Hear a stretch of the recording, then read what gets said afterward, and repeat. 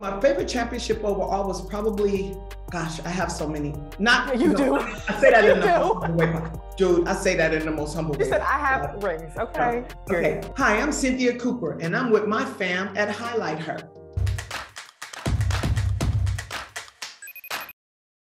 The Houston Comets were the first dynasty of the WNBA, and we have a lot of new fans, which is great. We love when new fans come, but when it comes to the Comets, what do you wish people remembered from that time? Well, that we were unique in that we're the only professional team to win 4 championships in a row. But how we did it was so amazing because, you know, the first year we were without Cheryl Swoops for the majority of the season. The second year there was an influx of ABL players and no one believed that we could repeat as champions. And we only had the best winning percentage of any professional team that year, and that was 90%. The third year, we lost our point guard, Kim Parat, to cancer. So it was 3 for 10. And then the fourth season, it was just, why not? You know, why not keep the dynasty and the legacy going and win 4 championships in a row? It was the first time it had ever been done. We had different types of pressure every single season. We had a target on our back and we just gutted it out. And I thought that was unique to our franchise. One thing you are is consistent, okay? How you have been able to maintain consistency through those years? Well, I will tell you, my #1 goal in any team that I've ever participated on was to win. I'm not happy just being a participant. I'm in it to win it. I'm trying to win championships. All of the individual accolades, I believe, come later. They come, you know, with winning. But for me, I was older, so I started at 34. So I'm like, basketball is time sensitive. I need to get this going right now. And so from I think that's why I was so consistent, because I brought passion to every practice, to every game, every year. And that helped me be consistent. I also added to my game, because I didn't believe that I could be the same next year as I was the year before and still win a championship. So I continued to get better and better and better in order to show something different and win championships. You know, for me, I think my passion for the game, my love for the game, and my desire to leave a winning legacy was really the difference that separated me from a lot of people. You know, I remember Coach Chancellor telling me, asking me, why am I at training camp on the first day? Like, I'm a veteran, I'm older, why are you here the first day? You don't need to be here the first day. And I'm like, look, I need to be there the first day for one reason and one reason only. I need to show everybody that the right wing is taken. It's mine. Period. Right wing is done. It's done. You can go over to the other wing, you can go to the post, you can go to the point guard position, but the right wing has my name written all over. As a matter of fact, they put it on the floor. No, I'm just kidding. I was, you know, it was just about really showing it, you know, showing up every day, bringing that passion, bringing that winning attitude, that work ethic, and then having everyone else hopefully measure up to it. You know, setting the bar every practice, every game. You know, we look at it now, we see players in their 30s, we're like, we don't know how much longer they have. And you entered mid-30s and were able to be that elite. And I know you said, you know, work hard and you like passion, but what are the keys to staying elite too? Well, you know, when I played overseas in Italy, and by the way, io parlo italiano, se c'è qualcuno che vuole intervistarmi in italiano, possiamo, sorry. This is this weird. happens. I was like, this rolls into that sometimes. Sorry about that. So you know, we stand a cultured queen, okay? We stand a cultured queen. It's like my bad. So no, you know, for me coming into, it was my dream to play in the WNBA. It was my dream to come back to America and play in front of American fans and my family and my friends who I had lost touch with playing in Italy for so long. So for me, I was on a mission. I'm talking about, you talk about in it to win it. I was next level in it to win it, because I felt like I had so much to prove to people who hadn't seen me play in 10 years. And so when I came back, I went about my business to be ready in order to be at the top of my game for a league that I had only dreamed about playing in. And so, for, you know, it cost me nothing. I was working out before practice, during practice, after practice. I would grab the rookies and work on my one-on-one game after practice. I'd have the strength and conditioning coach training me both with weights and sprints. And I did all of that before practice. I then practice and then grab the rookies and play one-on-one afterwards. And because for me, at the 35-minute mark, I want the ball in my hands, and I want to have the fitness and the ability to knock down that clutch shot when we needed it. You said it was a dream of yours to go to the WNBA, but obviously the WNBA didn't always exist, and there was a competing league at the time. What made you decide to go to the WNBA? So in every phase of my career up until when I went overseas, I had really been a role player. You know, I played at USC with the McGee twins and the great Cheryl Miller. And then from there, when you go to the national team, I came off the bench. I played with great stars, but I was always kind of a role player. When I went overseas, I kind of came into my own and became the go-to player. And so when I got to the WNBA, I wanted to, one, prove that I could play basketball and that my game had transformed from when they had seen me before. And two, I just want to win. I didn't go to the ABL because they didn't want me. I called them like I called the WNBA. And a really funny story about the WNBA, I wanted to play in the WNBA. And I put together, you know, all of these stats and some film, and I put together this package ready to send to the WNBA from Italy, just to let them know what I had been doing. And I called ahead and I spoke to Renee Brown, and I was like, you know, Renee, I really wanted to play. I want to play in the WNBA. You know, I have this package I'm going to FedEx to you guys so you guys can see my stats and some video. And she stopped me mid-sentence and was like, Cynthia Cooper from Italy? I said, yeah, you know, I really want to play in the. She was like, oh, girl, we couldn't. We already want you. We don't know your address. Where do we send a contract? Like, you're in a part of our top 8. And I'm over there. Oh yeah, you can send it to. I was so excited to have that opportunity. You know, so for me, I wanted to leave a legacy. I wanted to prove that I could play basketball in America on this level, on an elite level. And that I was no longer a role player, but that I was a go-to player. What was your favorite championship to win? I know it's kind of a hard question because, you know, they all hold a special place, but what was your favorite championship overall? So my favorite championship overall was probably, gosh, I have so many. You do. I say that in the most humble way. Dude, I say that in the most humble way. You said I have rings. Okay. Okay. I'm gonna choose one. And that was my Olympic gold medal in 1988. Period. Because it was on my mother's birthday, because the Olympic Committee had a special program where they allow, you know, one person to come over from your family. And my mom was in Seoul, Korea when we won that gold medal, and I was able to, you know, present it to her on her birthday. So that was special to me. But when you look at the WNBA, man, I would probably say 3 for 10. You know, when we had the tragedy of losing Kim in August, a couple of days before the playoffs started, and we were able to, you know, come together and rally around each other and still win that championship. I thought that was, you know, that really showed the character of that team that year. And then, you know, at USC, I mean, who could imagine playing with 3 great players? I mean, everyone was great, but with the McGee twins and Cheryl Miller, I mean, I thought I was great when I got to college. You know, I thought I was it. I had averaged 31 points my senior year. You know, I'm ready to go. Shoot, when I saw Cheryl Miller practice, I was like, you got work to do. Like, you got to get your game right. So, you know, it was just great winning back-to-back championships at USC. They really opened the window of the world to me. How tough was it to lose a teammate like that and still have to push on her, even witness her getting sick like that?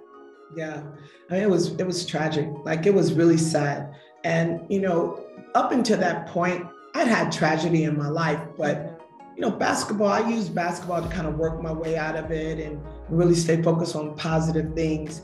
When Kim passed, I think we were all just heartbroken and really didn't see the significance of playing another basketball game, because it just was too much. It was too hurtful. It impacted us in such an incredible way. And so, but for me, throughout my entire career, I've always tried to change negative situations into positive situations. And earlier that year, I lost my mom. So I lost my mom in February, and then we lost Kim in August 19th. So, for me, I was on fumes. I was just emotionally, it was tragic for me. So I just was like, you know what? We got these games, my mom would be mad, Kim would be furious if we just allowed these excuses to not allow us to win a championship. So I really tried to give my team, us, a reason to be champions instead of an excuse to underachieve. And I wanted to pay a tribute to two people who were incredibly special in my life. And so 3 for 10 was really about showing the world how special Kim Perrott was. So what are some ways that you were able to, those are two really traumatic events before the season or during and before the season.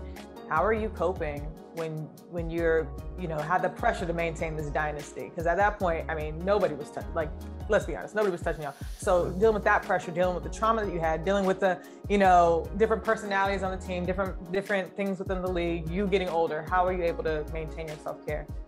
Well, great news is I am singularly focused. So whatever I'm doing, that's where I am. I'm not dividing my attention or my energy. I was focused on the basketball game when it was time to focus on basketball. I was focused on grieving for both my mother and Kim when it was time to grieve. But I will tell you, at the end of that season, no one really knows this. I was supposed to go from that championship game, maybe a couple of days later, I was supposed to go to the USA team to work out and kind of try out for that team. They had invited me out. I went to Hawaii alone, and I had to recover. I could not. So many people talk about how did you get through those days, and I will tell you, there were some times I couldn't get out of bed. There were some times I had to crawl before I walked. I had to grieve. And I needed time. And I remember them calling my agent at the time and was like, hey, she needs to get out here to Colorado Springs. And I was like, they were like, if she don't get out here, we're gonna pick an alternate. And I was like, I need to pick alternate because I'm not ready. I know myself. And I knew I wasn't ready to go from the WNBA championship straight to USA basketball. So I took the time I needed to heal my heart because it had been broken. I'm so glad that you took that time for you, because we don't know if a lot of times we think that, we're at the highest point of our career, so we can't step away. So kudos to you for going to Hawaii, but we're going to spin this a little bit more fun.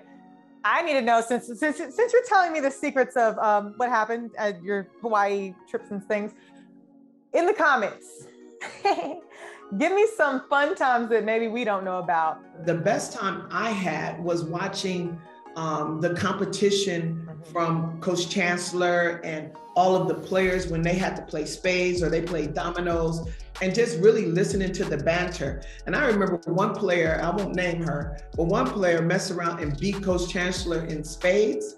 And needless to say, she was cut the next practice. We didn't see her. I'm just saying, Coach Chancellor took spades very, very seriously. Don't play with him. No, it was. Know the boundaries, y'all. Know the boundaries. Don't beat your coach in spades. Man, come on, man. You gotta teach me how to play. See, that's the problem with everybody. Everybody wants to talk about you when you don't know how to play spades, but nobody wants to teach you how to play spades. That's right. I got you though. Got me. Trust me with it. Just help me. Help me out.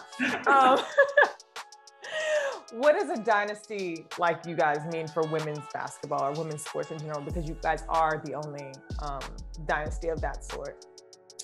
I think opportunity. It means opportunity. It means open doors. Every time I went out on the court and I was warming up for a game, I always took into account what I was playing for. And I was playing for the little kid who dreams of being a professional basketball player, who who dreamt of playing professionally and being a star, who looked up to us as role models and wanted to be like us. And so I wanted to show them what a professional athlete in America should be like, how the work ethic they should have, the goals they should set for themselves. And once you achieve those, go set new ones for yourself. Because there is no limit to greatness when that's what you want. When you want greatness, you gotta go get it, right? It doesn't happen overnight, and it doesn't happen by magic. It happens when you're willing to put in the hard work and you're willing to sacrifice in order to leave a legacy. Yes, ma'am. Speaking of legacies, we have this one, the Raise the Roof thing. Can't let the interview go by without talking about it. What made you start it? Why do you think the fans loved it so much? And do people still walk up to you and do it? Yes, people still walk up to me and raise the roof. So Kim Perrott started it, and I saw her do it. Like, she made a bucket and she, I was like, oh, that's cool. Oh, next bucket is going down. So I hit a bucket, I'm raising the roof. I'm like, I don't hear you. And from then on, that was my thing, right? It was my thing to kind of raise the roof off the arena, to make enough noise to raise the roof off the arena. So for me, it started with Kim, but it ended with us really getting fan interaction and bringing the fans into everything that we were doing out there on the court, to really let them live it, live the experience that they're seeing on that court. Yes, ma'am. And then I remember Candace telling me about you inspiring her through that Raise the Roof. And so I want to know your perception on the next generation and the next generation. What's the difference between the league's inception and what it is now? I think the subtle change has made a big difference for the WNBA. When you look at players, when I played in the WNBA, there were some really talented players, spread across the league. But when you go and look at the WNBA now, you can see that 10 years ago, players were dreaming of playing professional basketball. So they started putting in that early skill work. They started the mentality of a winner. They started developing that mentality of a winner. And so now you see players more talented and more confident starting in the WNBA. And the talent in the WNBA, overall talent in the WNBA is absolutely off the charts. And, you do see stars here and there, but right now, on any given day, game, you will see great players just showcasing their talent and stepping up to the challenge. Yes. And speaking of great players, you have just been named to the W25 top 25 players in the entire history of the WNBA. First of all, how did it feel? I mean, I know this isn't your first go round because you've been in 10, 15, 20, whatever, but how did it feel? And also, do you feel like anybody was slighted off that list? I'm gonna get spicy. Slighted? I don't know. I don't know if anyone was slighted. I felt honored because, to be honest, I'm old. And I didn't know this younger generation would remember kind of the outset or the infancy of the WNBA and the WN and where we came from in order to get to where we are. So I didn't know that they would pay tribute to that necessarily. I guess it helps to win 4 championships in a row. It does. And nobody else has done it. Period. So, so that was great to see. It's just always great to see how the fans are really into the legacy and the history of the WNBA, even with the current players showcasing their talent every night. And you wrote an article saying, I want my damn respect. Yeah. So that's absolutely give you all your flowers. But what do you want people to know about your legacy in particular that they should take with them? That, I love basketball, and I would have been playing in the WNBA for free if they didn't pay me, I would still play for free. That's how much I love basketball. And the I think the most important thing for me was to leave a legacy and to lay the foundation for the next generation. And I challenge every player in the WNBA to think the same. to bring their A game when they step out on that court, to bring their A game when they're in these different meetings, or when they're at they have, you know, fans out there interacting with fans. Bring your A game. Show people that we really appreciate the W and that we appreciate their fan support, and so that you can then leave that next level legacy for the next generation. Period. Since you left that legacy though, I need to know, the world needs to know, what is Coop doing now?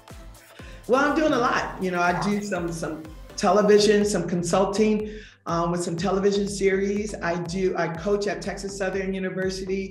Shout out to the Tigers, Lady Tigers in the building.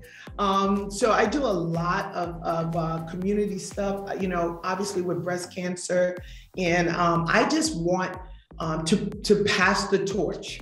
You know, for me, you don't have to be great in basketball. I want you to be great at something though.